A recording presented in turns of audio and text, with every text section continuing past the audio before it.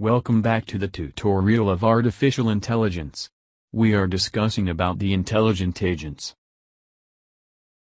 These are the following objectives of the chapter. In the previous tutorial we have discussed about the simple reflex agent and model-based reflex agent.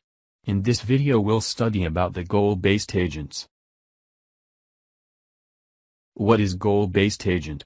And what is the need behind this? Actually, if you have specified goals, then it makes the problem simpler. Knowing something about the current state of the environment is not always enough to decide what to do. In this situation, goal will help you to take the decision and it will increase the performance of the agent. Consider the example of taxi driver agent.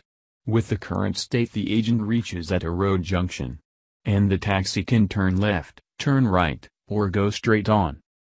Look, in this situation model-based reflex model is not sufficient to take the right decision. We should have specific goal on which behalf agent would be able to take the right decision. In other words, as well as a current state description, the agent needs some sort of goal information that describes situations that are desirable. The goal-based agent takes the input from the environment through its sensors in terms of the percepts. Agent is asking the question to its sensors what the world is like now. Then the status of environment will go to agent's internal state. And it will check how the world evolves now and what my action will do. That is how its action will affect the performance of agent.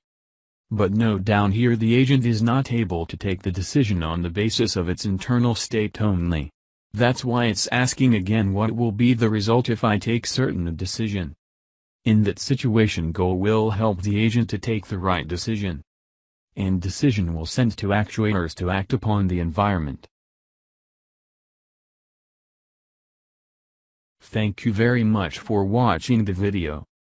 Please don't forget to like, share and subscribe the channel to show your support.